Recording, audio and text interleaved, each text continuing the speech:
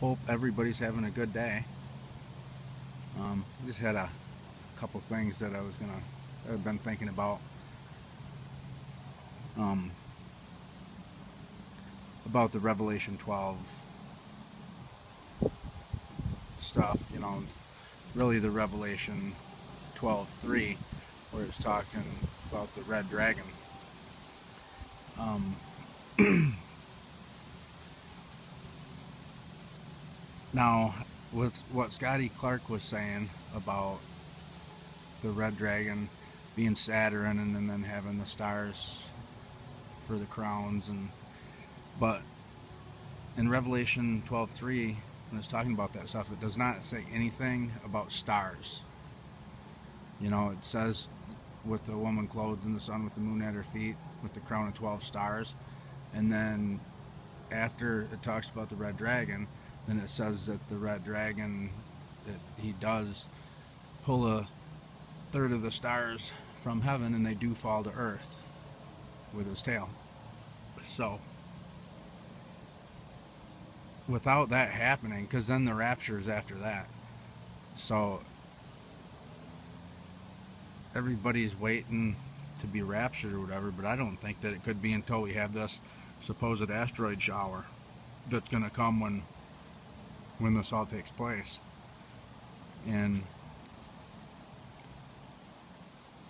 so that would be a good reason for them to hide Planet X or NIBIRU all along, because like I said, they had information on it before, and then then they said, NASA never said anything about it much, like it doesn't exist, but they were for sure talking about it in 1983. They had a whole team of people working on it, and so that could be this red dragon thing coming in. I also looked up dragon, and I guess that what dragon means is sea monster.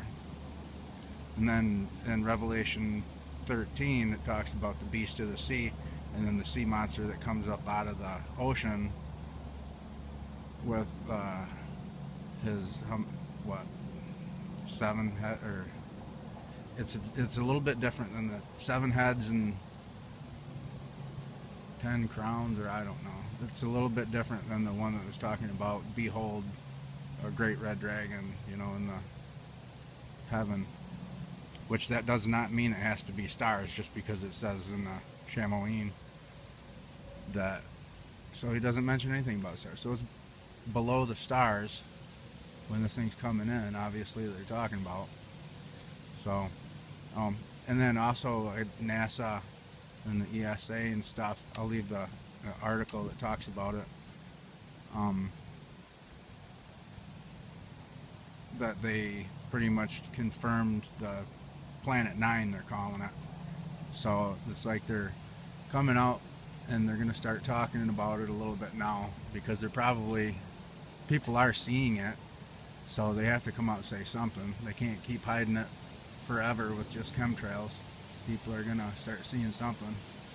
So that's their story. They're rediscovering something that they already discovered before, I guess. I don't know, but so wait for the asteroid shower, or stars falling from the heaven. And then also in the movies, when you watch all the rapture movies, you know how they put stuff in the movies for us. A lot of them rapture movies, they show asteroid shower happening fairly pretty much at the same time when people are getting raptured out. So just another thing that points to it. Well, I hope you guys are having a good day, like I said, and talk to you guys later.